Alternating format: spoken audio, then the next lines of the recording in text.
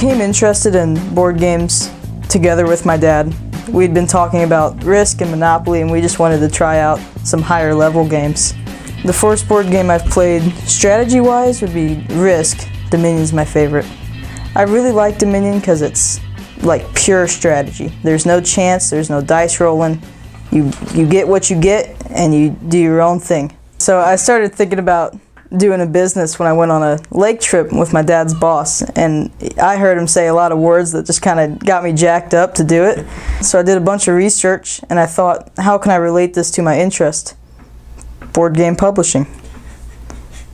So there it is, boom. I'm not very far into the business yet. I'm still kind of working on registering the name. I'm working on a website. Well, getting it up and running would be a huge feat.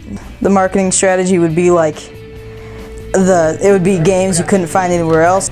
I don't think it'll turn into a career. I think it may help in my career because I've been thinking about programming a lot. So I think this will give me a lot of experience towards that.